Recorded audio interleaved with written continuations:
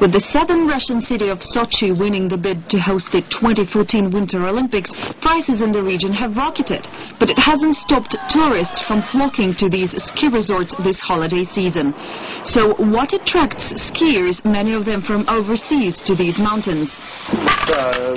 Krasnaya Polyana resort has something that you can't find in Courchevel or any other resort. I mean the white, fluffy, high-quality snow. There's lots of it here. But it's not just the slopes that draw tourists here, but also a desire for the exotic, palm trees and the sea. With Sochi getting ready to take on Olympic status, fashionable hotels and shops are being opened in the region for tourists ready to shell out serious cash.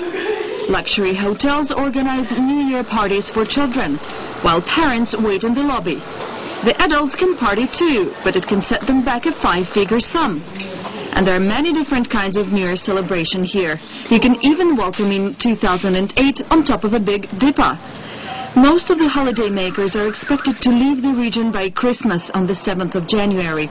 In mid-January, hotels will announce their prices for the next season. And whatever they are, there are already a lot of holiday makers willing to book a room for next winter. Екатерина Красева.